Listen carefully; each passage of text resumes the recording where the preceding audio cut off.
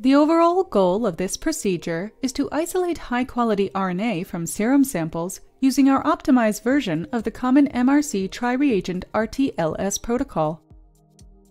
This is accomplished by first diluting the serum in a 1:5 ratio with nuclease-free water to lower protein contamination.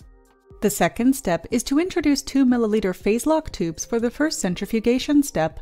This traps the majority of contaminants, such as phenol and proteins, in the organic phase. Next, the third and final optimization step is the flash centrifugation spin at 12,000 Gs, which removes any residual contamination from the RNA pellet prior to the ethanol washes. The final step is to pool 2 modified RNA preparations from the same patient if a higher total RNA yield is required.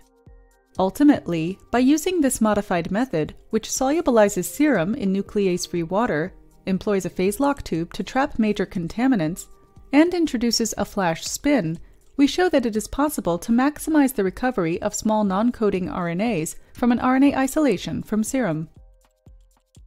The main advantage of this technique over existing methods, like the standard trisol RNA isolation protocol, is that through simple modifications, we can maximize the yield of RNA from serum.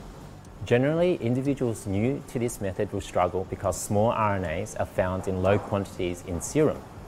The optimized method and visualization of these steps will improve recovery of these RNAs and guide novices to a successful isolation.